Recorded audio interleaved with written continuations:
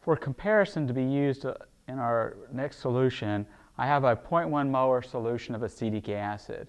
We have a pH of about 3.48.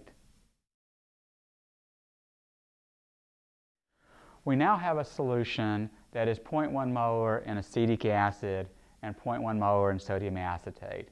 Notice that the pH is significantly higher than the solution of just 0.1 molar acetic acid. We've added some of the conjugate base, so the pH is higher. The first thing I want to do is add some distilled water to my buffer. Diluting the buffer does not change the pH. The ratio of the conjugate base to the weak acid stays constant, and the pH of the buffer is unchanged.